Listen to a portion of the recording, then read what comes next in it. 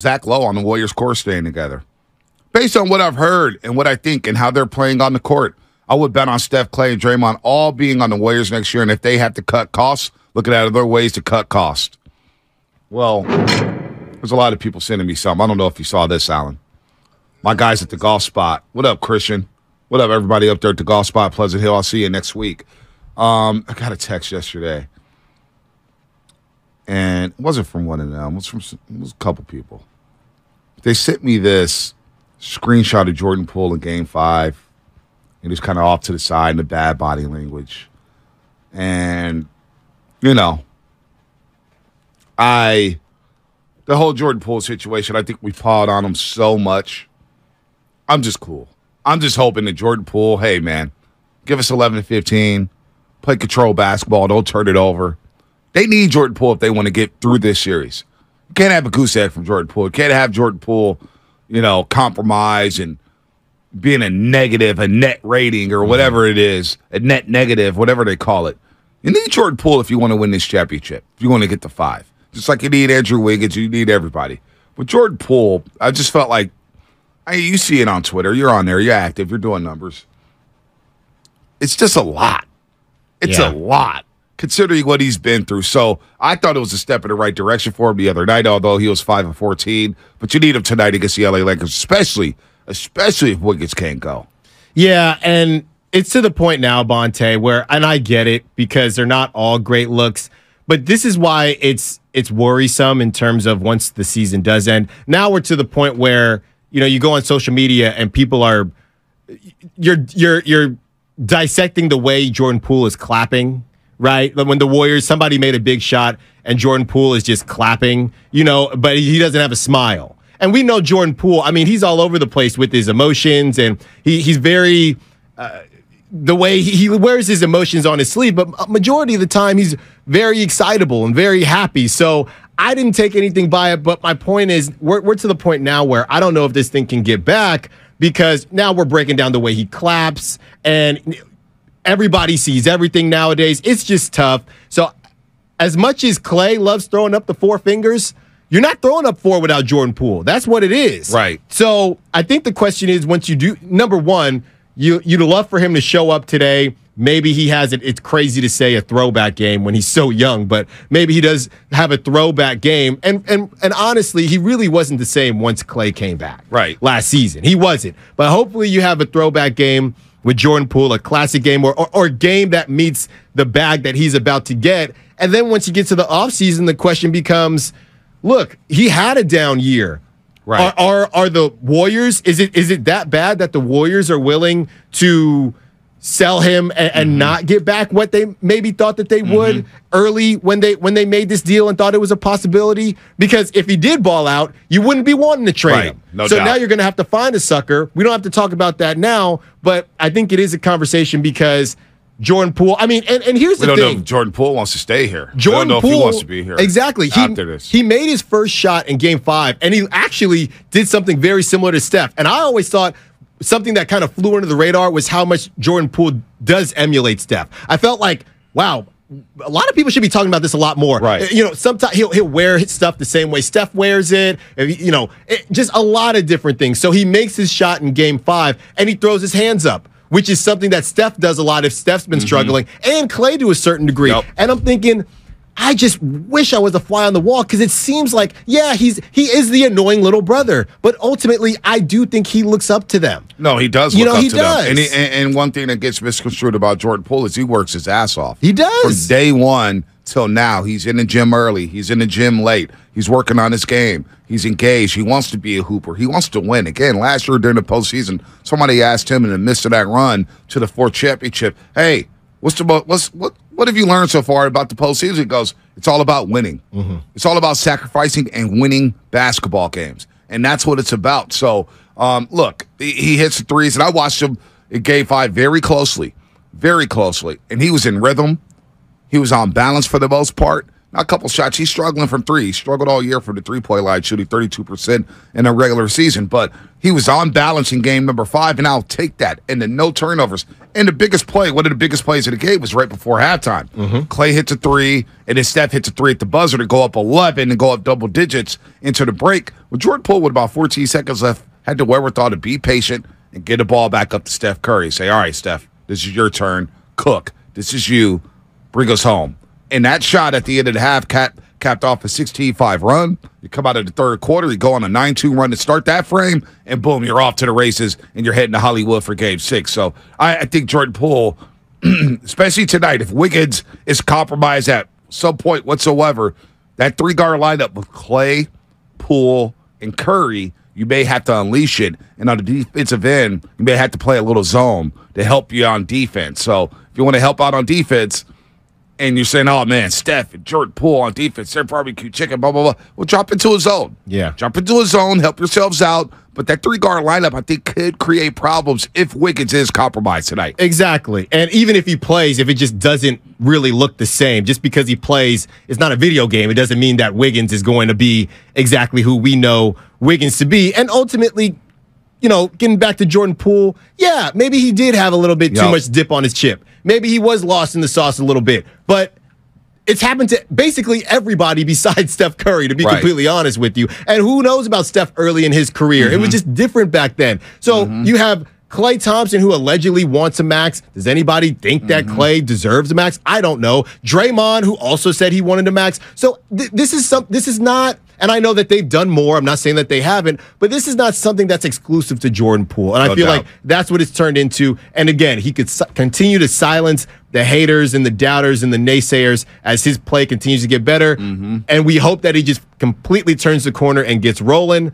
We'll see. We'll see. We'll see. All right. In case you're just waking up and don't know about Andrew Wiggins, he is questionable tonight with a rib injury. He's got a left rib injury, and let me get the specifics here on that injury. Anthony Slater broke it yesterday as we're eating dinner, and we're thinking, oh, God, another injury, just when it seems like they're getting healthy. He's listed as questionable for Game 6 with a left costal cartilage fracture. Now, we got Dr. Narad Panya. He's got some sounds. Spinoni, what's up? Oh, we got it in the box? We got Dr. Narad Panya? What you play for me? What you play with dirt? Oh, okay. Got it. All right, here's Dr. Narad Panya. Quick thread on the costal cartilage injuries. Andrew Wiggins. Costal cartilage is the cartilage that connects the ribs to the sternum. This cartilage allows a rib cage to expand and absorbs shock for trauma. It is a variation of a rib fracture. Return to play depends largely on pain relief. If the athlete can breathe, function with pain, then they can return to play. There are various ways to control the pain.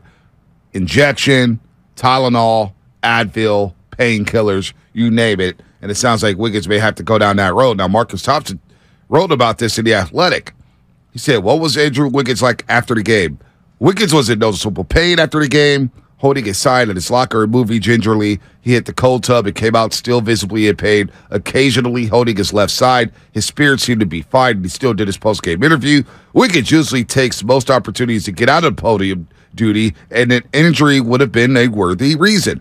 He could have also done it at his locker, but he made the trip up the stairs and to the interview room, though in obvious pain. Wiggins, as he left the locker room, said he would be fine and that he expected to play. And on the Warriors Instagram page, when they showed the shots of him at the airport getting on the plane, he didn't have he had a luggage in his right hand, had a piece of luggage in his left hand. He was smiling. I think Wiggins is going to give it a go tonight. He's definitely going to give it a go. And I'll tell you what, Bonte, they need to give him whatever the Kings gave De'Aaron Fox, because De'Aaron Fox had a fractured finger. He was diving after loose balls and not even thinking twice. So whatever De'Aaron Fox had, give Wiggins the same thing, because De'Aaron Fox was not fearful at all with that finger. But ultimately, some of the things that we talked about, and Wiggins just being available. And Wiggins, he's a dog. He's a dog. He needs to be your second best player, I think, to win this championship like he was last year. Whether you do the pecking order thing first, second, third, but 25, 7, and 5, and he was at the 18 field goal attempt range. been talking about that. He needs to be 15 and 19 field goal attempts. He has a matchup, a mismatch. Whether it's LeBron, who doesn't want to play any defense at this stage of his career, he likes to take plays off. I think you can go at LeBron and get into his legs. Remember, he's 38 years old. Whether it's Austin Reeves, whether it's D'Lo or Schroeder, Wiggins can cook these dudes. Yeah, and it's something that we haven't seen a lot, right? We all complain about the foul calls. And you bring up a good point, Bonte, because a lot of us get caught up in terms and we don't actually think about the logistics of those terms. So the free throw disparity, we know what it is. We also know, flopping aside, the Lakers shoot the most, the Warriors shoot the least. The Warriors are a jump shooting team. That's why Klay Thompson shoots. Right. You only shoot 29% if you're just not shooting layups at all. Right. And when you look at, so then everybody sits here and runs around and says, drive to the basket. Right now, Bonte, let's count everybody on the Warriors that has the ability, the legit ability against, I would say, all of the Lakers defenders that you've seen are at least average, right? I don't know if there's anyone you can, maybe D'Lo you could hunt, but that's really the main guy. Not talking maybe about Austin Reeves. Maybe Austin Reeves a little bit, but he gives that DiVincenzo type effort, if you will. So let's talk about who can really get to the cup. There's Steph, there's Wiggins. I got Jordan Poole. Who else do you have? Kuminga. But Kuminga's he's not playing. He's not playing at all. Everybody keeps saying, get to the cup. Who's going to get to the cup besides those three? Yeah, DiVincenzo at times. He passes it under the hoop. Yeah, no doubt. No, there's not too many guys.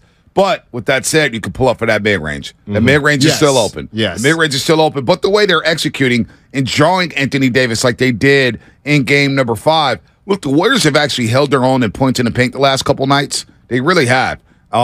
By drawing Anthony Davis out of the paint, by going backdoor on it with GP2 in that dunker spot. So they've done a great job of attacking the rim and being very clever in the way they attack the rim. If Anthony Davis is there and lurking, they're like, yeah, we're not going to try him. But let's move him around a little bit here, get some backdoors, some quick actions there, get behind LeBron James. LeBron James has quietly been awful on defense the last 2 nights. The last 2 games, I should say. And GP2's he's benefited from that. More so than anybody on that roster, playing in that dunker spot, going backdoor, easy dunks, layups. And you see the point production, 15 in game 4, 13 in game 5. So you got to get Anthony Davis moving. But to your point, there's only a handful of guys who can get to the cup at will. Right. Everyone, just drive.